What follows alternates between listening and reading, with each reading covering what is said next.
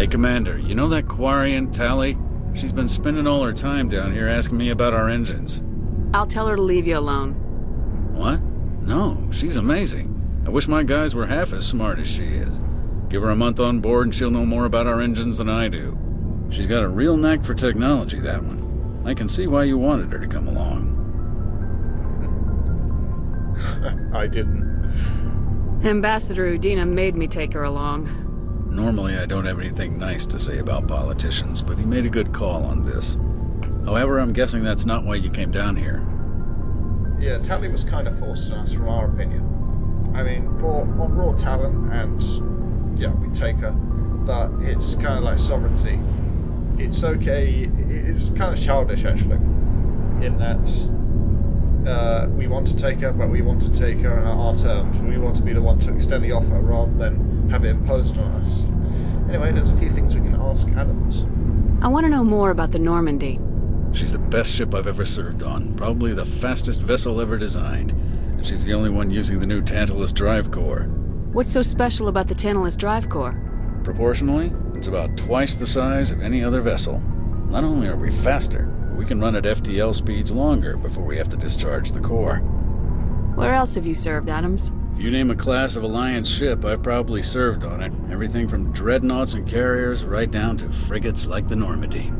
My last assignment was on the Tokyo, only a cruiser, but she was a good ship.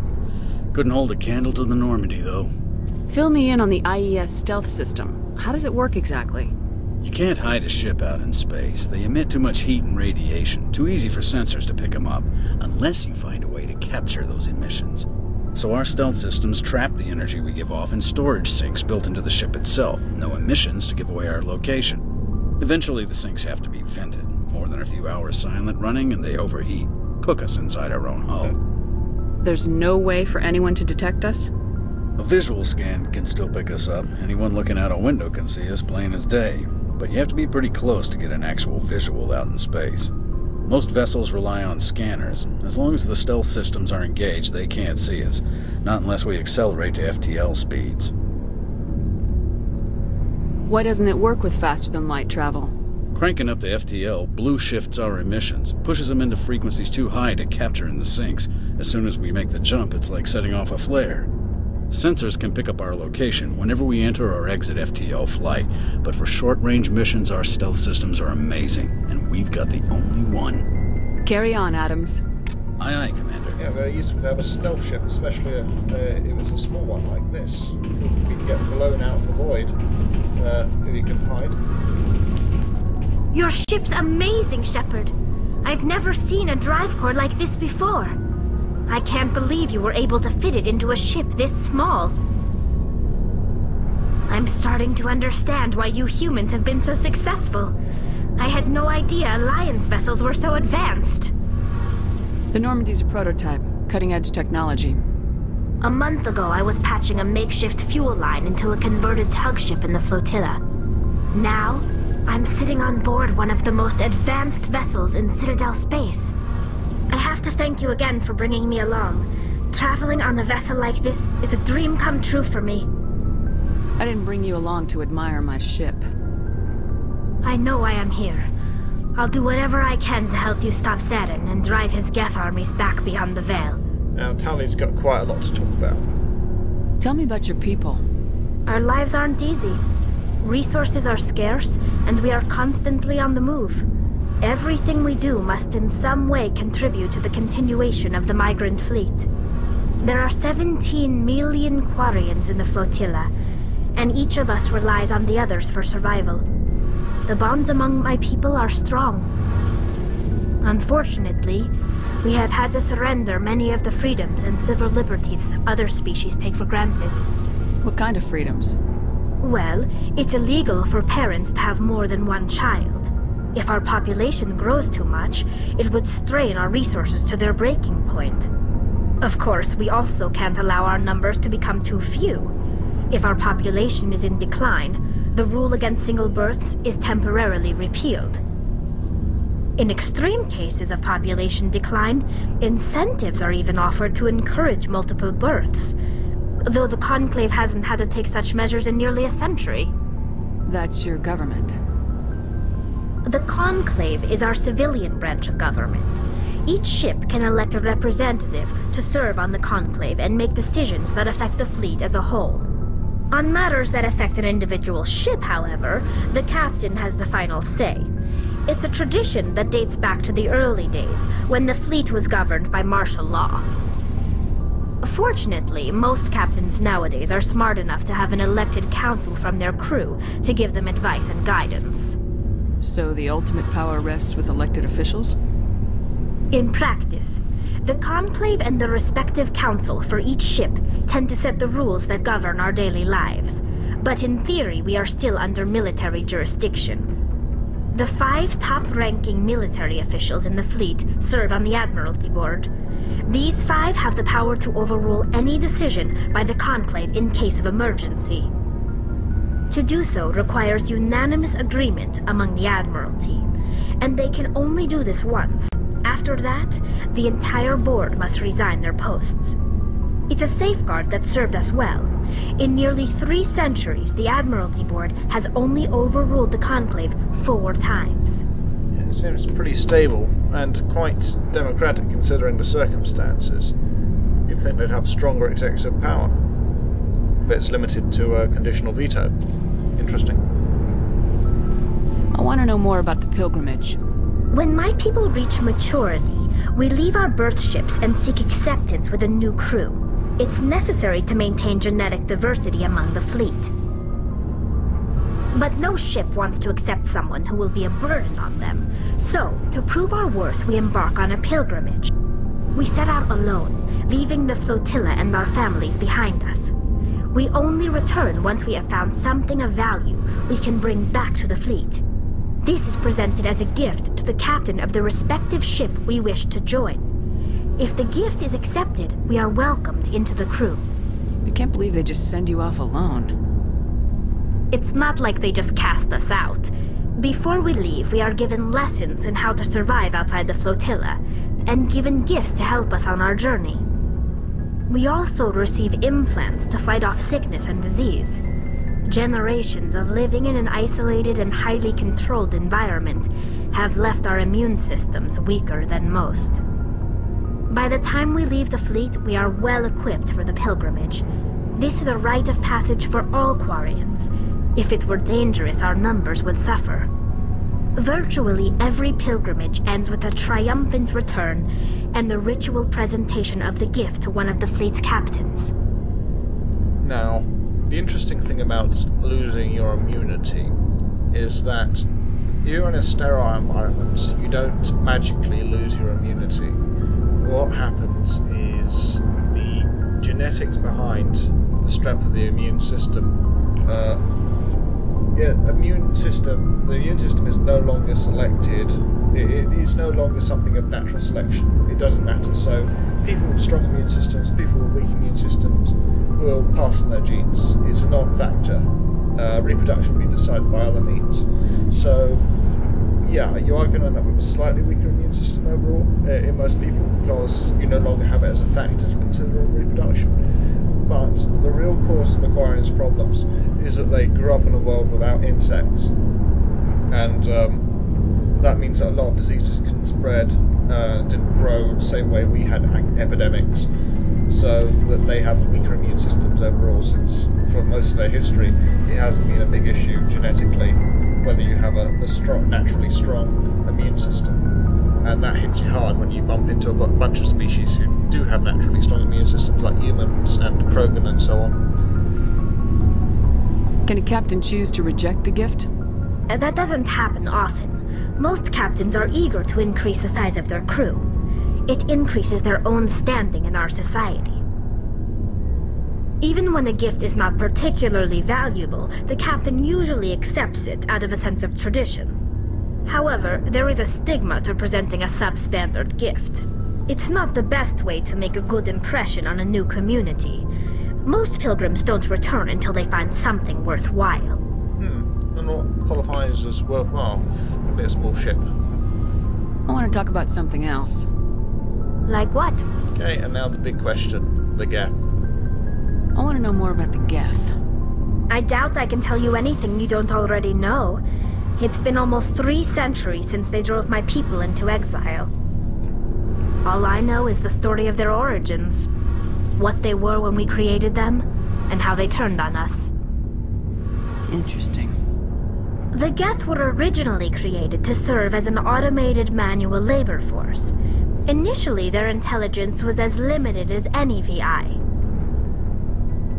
Over time, we made small modifications to their programming to allow them to perform more varied and complex tasks, bringing them closer and closer to true AI status. You had to know it would blow up in your face. The changes were so insignificant, so gradual, that we were able to control them. Or so we thought. But one thing we underestimated was the power of the neural network. A million Geth thinking simultaneously created an inherently unstable matrix. So the Geth share brain power? Many of the Geth's logic systems were designed to work in concert with other nearby Geth. Basically, the more of them you have in the group, the smarter they are. So there's some sort of group consciousness? No, nothing like that. They cannot share sensory data or information. Their programming cannot handle that much simultaneous input. Each Geth maintains an individual awareness and identity. The neural network only operates on a process-based level. It's basically the synthetic equivalent of a subconscious. But when they're in close proximity, they can coordinate low-level functional processes, freeing up more capacity for original or independent thought. That doesn't make any sense. I'm probably oversimplifying. The Geth are incredibly advanced and complex creations. All you need to know is that they get smarter when they gather in large numbers. As we built more and more Geth, their effective intelligence became more sophisticated, more abstract. One day, a Geth began to ask its Quarian overseer questions about the nature of its existence. Am I alive? Why am I here? What is my purpose? As you can imagine, this caused a near panic among my people. I don't see what's so bad about those questions. The Geth were created to engage in mundane, repetitive, or dangerous manual labor. That's fine for machines, but it won't satisfy a sentient being for long. The Geth were showing signs of rudimentary self-awareness and independent thought. If the Geth were intelligent, then we were essentially using them as slaves. It was inevitable the newly sentient Geth would rebel against their situation. We knew they would rise up against us, so we acted first. A general order went out across all Quarian-controlled systems to permanently deactivate all Geth. The Geth responded to this order violently. You didn't really think they'd just let you destroy them without a fight, did you? The hope was that most of the Geth would still be little more than machines, incapable of organized resistance. But they had progressed much further than anyone anticipated. The war was long and bloody. Millions upon millions of Quarians died at their hands. In the end, we were forced to flee our own homeworld. We feared the Geth would pursue us, but they never came beyond the Veil.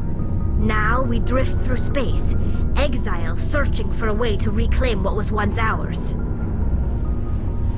You got what you deserved. We made a mistake when we created the Geth in the first place, but we did not make a mistake when we went to war against them. If we had not acted, they would have wiped us out. They're a synthetic life form. They have no use for organics. None. Why do you think they cut themselves off from the rest of the galaxy? Why do you think they've killed every organic being who's ever tried to contact them? They didn't kill Saren. What does that tell you? The Geth are not innocent victims in all this. They're the enemy. They want to destroy us. Not just the Quarians. All organic life. That's why they've joined up with Saren. And that's why we have to stop him. Yeah. The Geth issue is quite interesting, in that the Quarians fired first, and it's quite judgmental to say that synthetics would just turn on you because they have no use for you. Indeed, if something has no use for you, it probably won't bother interacting with you that much. it's an interesting question, and one that's addressed a bit further in Mass Effect 2. Hopefully it will be completely rounded out in Mass Effect 3 when we look further into Quarian life. But I just want to see if we can get that chain of conversation going again. I want to know more about that. I doubt I can tell you. Ask you about that. How come? But one thing we underestimated was What made them rebel? one day, as you can imagine, this caused a near panic. What did you do? A general order went out across all. We feared the Geth would pursue us. right. You got what you deserve. Why do you think they cut themselves off from the rest of the galaxy? Why do you think they've killed every organic being who's ever tried to contact them? I want to see what she responds to. I'm not surprised. You didn't give them a real good first impression. You really think things would be any different if we waited for them to act first? The Geth are not innocent victims in all this. They're the enemy. There we go. See you later. Yeah, for us that's not so simple. Batarians are the enemy because they've proven themselves to be utter bastards time and time again. But something like the Geth, you know, you gotta give peace a chance. Especially seeing as you fired first. And they got what they deserved in terms of, you know, they lived with the consequences of the decision. They chose to go down the path of constantly enhancing VI protocols, which led to AI. Probably not entirely inadvertently. I don't imagine them being quite as innocent as that. And, yeah, foreseeable consequences occurred. Now, Presley, are you going to talk to us? Yes. If anyone has to take over for Captain Anderson, I'm glad it's you. I'm not sure about having non-humans on our ship, though. I'm in charge here, Presley. I decide if we have non-humans on this vessel. Yes, ma'am. Understood, ma'am. Speak freely, Presley. I want to know if you have a problem with non-humans. It's not that, Commander. Humanity has always handled its own problems. Saren attacked one of our colonies. We should be the ones to stop him. We don't need their help. Some people think asking for help is a sign of weakness. That's just being stupid and stubborn. No matter how strong you are, allies can make you stronger. I guess so. Maybe I'm just stuck in the old ways of thinking. But don't worry, Commander. This won't be a problem. Yeah. It's a valid concern, but we need to stamp authority down on the crew, I think. Also, seeing as I don't think it's fair to suspect any of the people we've picked up so far of spying on us or anything like that, just because they're members of a different species. How did you end up assigned to the Normandy? I signed up with the Alliance as a navigator right out of school, following in my grandfather's footsteps, I guess. My first posting was on the Agincourt. We were at Elysium during the Skillian Blitz. A massive fleet of alien raiders hit the colony, trying to wipe it out. They had the numbers, but their ships were no match for an Alliance frigate. It was a slaughter. We couldn't even keep track of how many ships they lost. How'd you end up on the Normandy? I got my officer's commission after Elysium. Must have made an impression on the right people. Captain asked for me when he was picking his crew. Carry on, Presley. Yes, ma'am. So, as you can probably tell, we have a crew of some of the best in the Alliance. For instance, Adams served on practically every ship in the fleet. Joker, top of flight school. Presley, served on the Skillian Blitz, personally requested. So on. Yeah, so on that note, with this new frigate at our command and the galaxy figuratively at our fingertips, let's end things here, and next time we'll be heading off to Ferros to investigate Geth activity there. We've got Geth in the tower! Protect the heart of the colony!